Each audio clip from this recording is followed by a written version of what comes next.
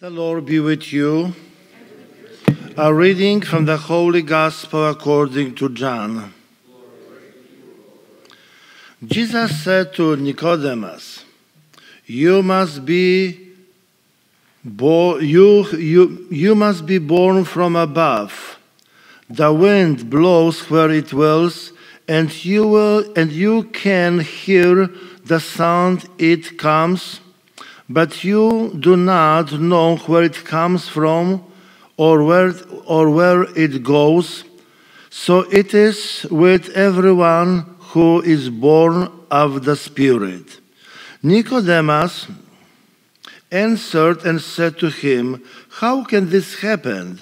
Jesus answered and said to him, "You are the teacher of Israel, and you do not understand this? Amen, amen, I say to you, we speak of what we know and we testify to what we have seen, but you people do not accept our testimony. If I tell you about earthly things and you do not believe, how will you believe if I tell you about heavenly things? No one has gone up to heaven except the one who has come down from heaven, the Son of Man. And just as Moses lifted up the serpent in the desert, so must the Son of Man be lifted up, so that everyone who believes in him may have eternal life." The Gospel of the Lord. Praise to you, Lord Jesus Christ.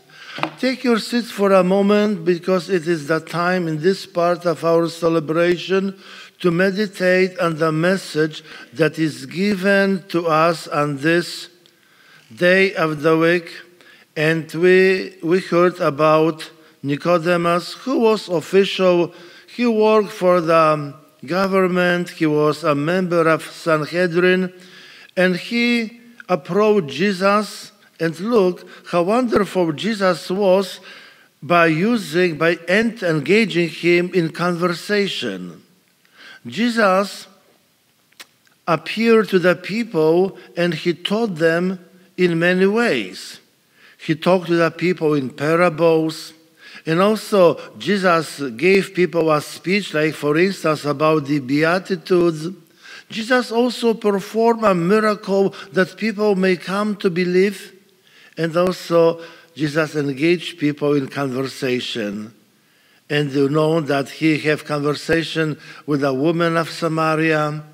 We know that he had many conversations with Pharisees, and today we heard conversation of Jesus and Nicodemus.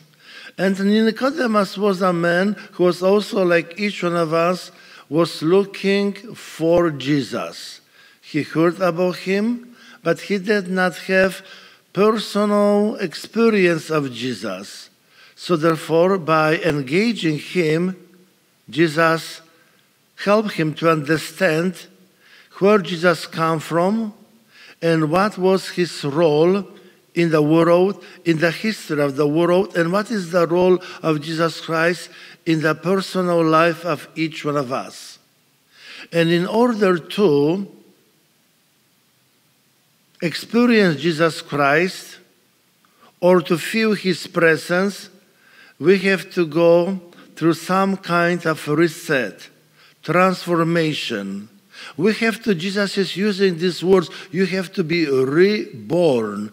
We have been born, we have been placed in a special cultural context or political context, or we have been placed in our, with some kind of tradition, and we think that this is right to be in this situation. Status quo, we call this.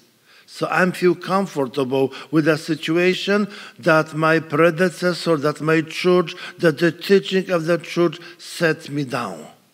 It is official way of life, thinking, acting, and it seems that it is very normal life for us. But Jesus is challenging us. Jesus challenged Nicodemus, and he said to him, you must change yourself. You must be born again to a new situation. You have to be born again to a new world that exists after my resurrection. And the new world that Jesus created, my dear friends, is extended for eternity. So this is one aspect of new life, that now we have to believe, and Nicodemus has to believe that there is life after that. But also here on earth, you have to live. And again, in the first reading, we read about taking care of the communal wealth of the people.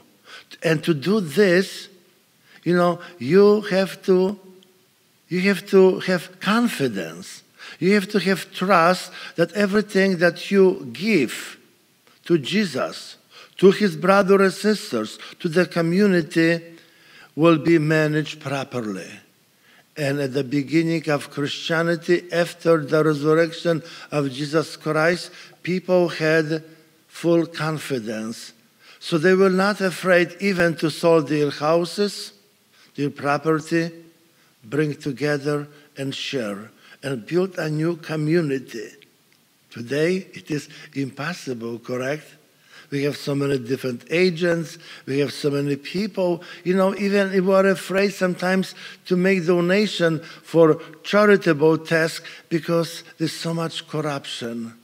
Correct? So it's very difficult today to live as the first Christian, first followers of Jesus Christ was living. They have completely trust in Jesus, in his teaching, and they were not afraid to follow him. But today, it's a different world. So we have to continue. We have to continue to, dialogue with Jesus, but also among ourselves, that will build up this self-confidence and this communal confidence that there is trust. And we have to eliminate from our lives, my dear friends, all symptoms of corruption. Because if we will not do it, we will not engage, it will be difficult for us to be reborn, to have a new understanding of Jesus' teaching. And we're looking at Catholicism, and we're looking at our parishes. The churches are empty. People do not come to the church, because again, they have to be reborn. They have to understand the teaching of Jesus Christ, the original teaching of Jesus Christ, the original. Because over the century, theologians and liturgists, they try to change the teaching of Jesus Christ. They try to make the teaching of Jesus and the teaching of God, easier so people may follow. But my dear friends, we have to be reborn. We have to be really reborn in such a way that we'll have trust and confidence in Jesus Christ. It is the way that we have to rebuild our churches. So let us pray that we'll have more faith, deeper faith, and more confidence in Jesus Christ. Amen.